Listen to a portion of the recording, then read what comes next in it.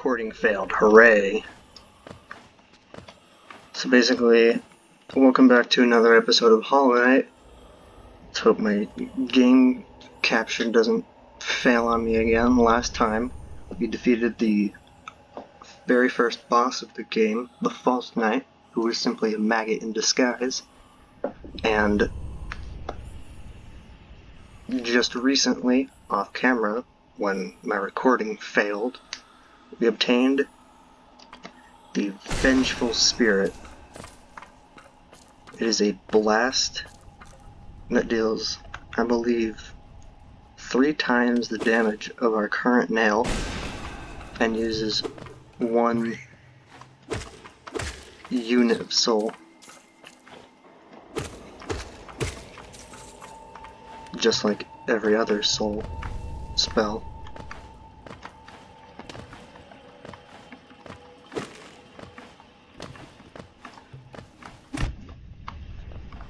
We also met the snail shaman who gave it to us, and now we are trapped here, forced to fight little boulders because there's apparently a treasure down here waiting for us.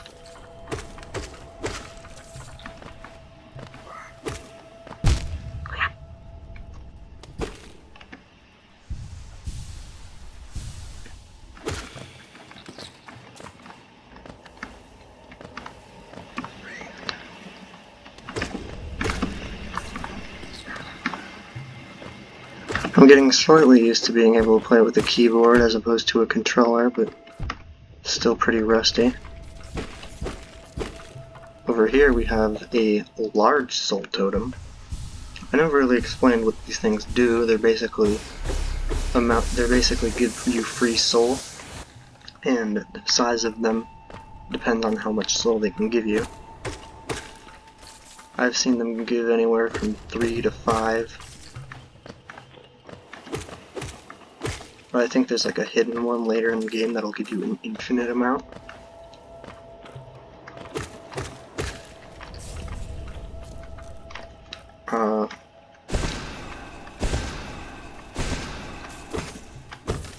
You know, I thought that would be useful. I guess it's not. Do we have some more lifeblood? Let's just venture onward. Does this guy look familiar?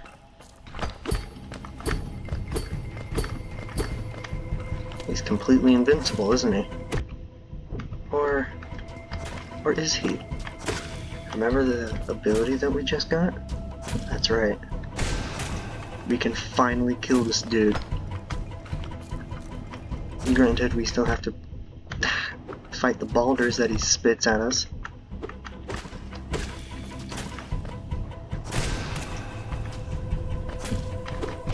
Which is a challenge in and of itself.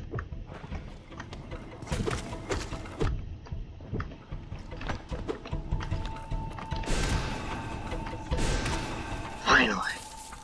That was dangerously close. And here we have our very first charm. Soul Catcher. Equip a charm to activate its powerful abilities. To equip a charm, open the Charms menu while resting at a bench.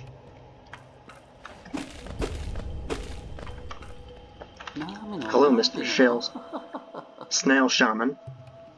Oh, so it's done then. You've slain the beast. The poor thing. It must have been terrified of you. It used to be quite docile, but the rancid air in these caverns filled it with some ancient rage. Still, you did what had to be done. You have my gratitude. Of course, we both know you wouldn't have made it through without that spell of mine. Oh ho ho. And look. The gate between us is opened, oh ho ho! I'm sure you're eager to move on. Farewell, and have faith. Whatever you are seeking, it will find you, oh ho ho! So let's equip that charm that we just got. To equip a charm, open the Charms menu while resting at a bench. Press I to open our inventory. Here we can find, well, our charms. And we can equip it using Z, Soul Catcher, used by shamans to draw more soul from the world around them. increases the amount of soul gained when striking an enemy with the nail. In our inventory, we can also find our inventory, where we see all of our items, spells, and weapons. You can also see the map.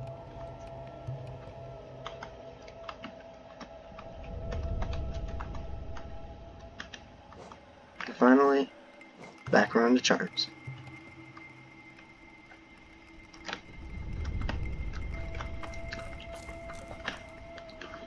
So let's venture onward, see what more we can do with our brand new ability, Vengeful Spirit. Open the gate. And, oh, Cornifer's gone. Sorry if I missed you. If you're feeling lost, why not pop up to our store in Dortmouth? Dirtmouth, not Dortmouth. Dortmouth. Haha, got him.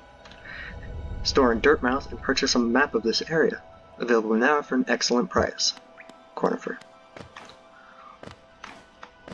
His name last episode was never actually officially revealed, and I spoiled it for you all. Because I know too much about this game.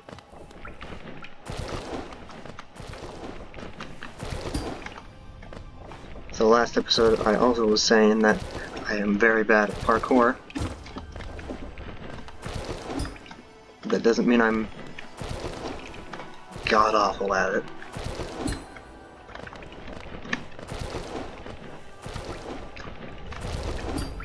There we go. Nice.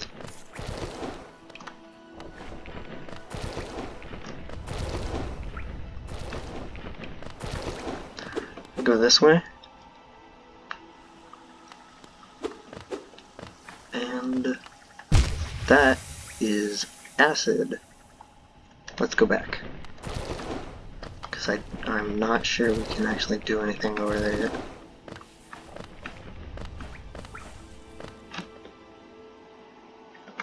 Oh, I have enough money to buy a compass now.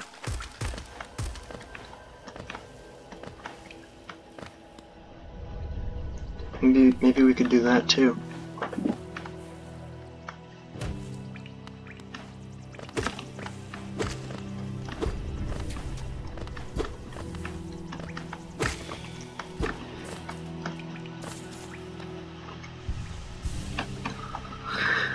The problem is, I don't know where I'm going.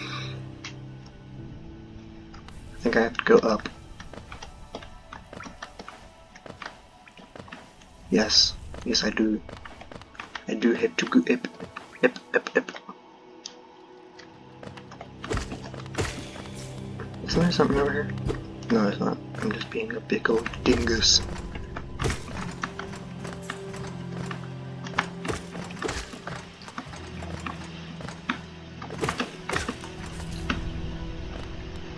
Let's go over here. Actually, no, let's go by the compass.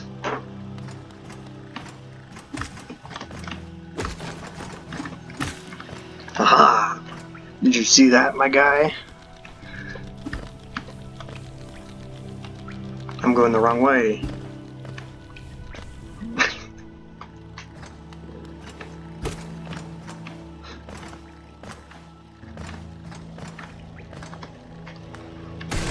Haha.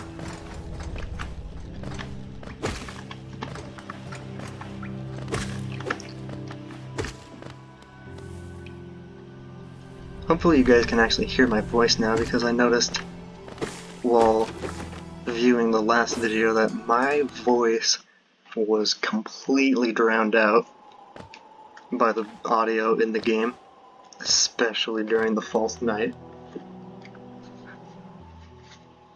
So I turned it down to about half. And here is Isilda.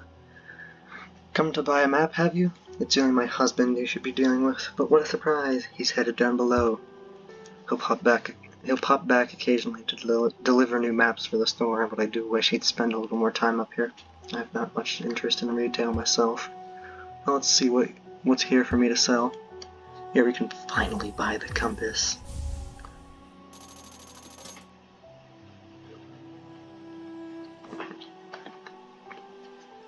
But we can also buy a quill, which allows us to fill in new areas of our map that Conifer has not yet.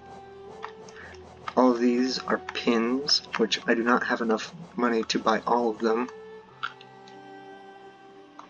And if I want to buy one of them, I want to buy all of them.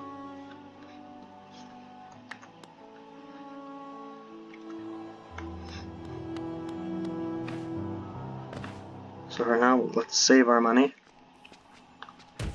and check our map.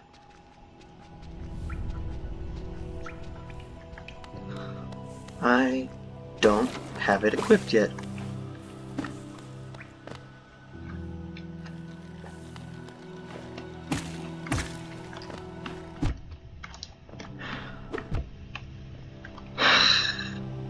First things first, look who it is! Since we saved the Grub Father will thank us for our efforts by paying us the best reward ever. Bye bye Grubs. They are so adorable and you will love them and you will protect them.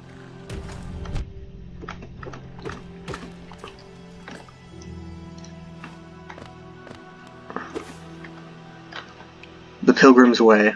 Travelers of Hallownest descend through verdant wilds and fungal groves to the city at the kingdom's heart. There all wishes shall be granted, all truths revealed.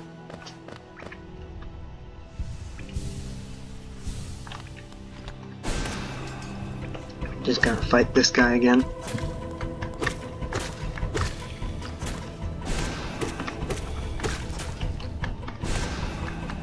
I think he has like one hit left. Just spit your baby at me. Ow. There we go. Finally. Can make our way right straight into the acid. Just some. I'm gonna die, aren't I?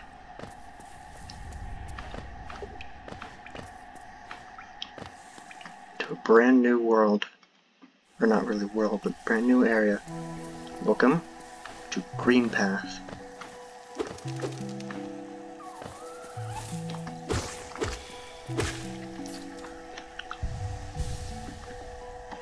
So I believe that we are coming up on the 15-minute time limit, which totally screwed me over last episode because I tried to record 25 minutes, but uh-oh, that's too long for YouTube.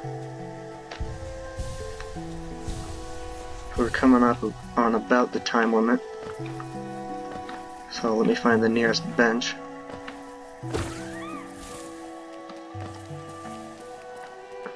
And I think we'll call it an episode.